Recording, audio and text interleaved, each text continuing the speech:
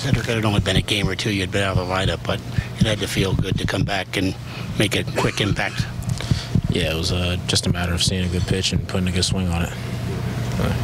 What did you find to have success against Keller that the other guys could not tonight?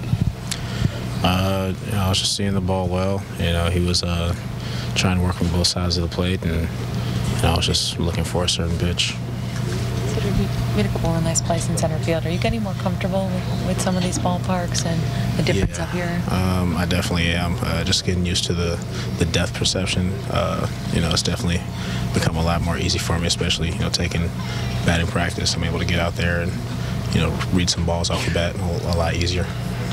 What's it been like for you personally to be having this success as things keep going the way it does for the team?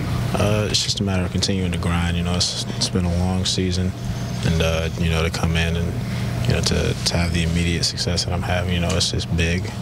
But I'm always playing for the win.